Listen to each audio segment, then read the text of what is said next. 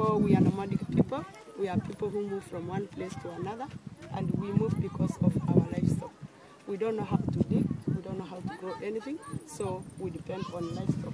So we have to move, and when we move during the drought season like now. We have now a drought season, and we can see it's going to be bad.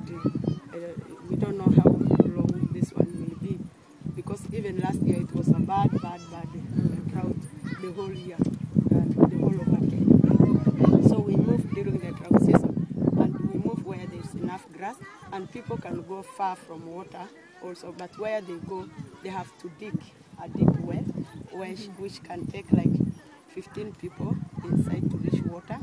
So when they go inside to give water, most of the times, because the cows can stay for 2 days without water, when they come for water, they are very thirsty, and they can push each other and drop inside the well and kill people.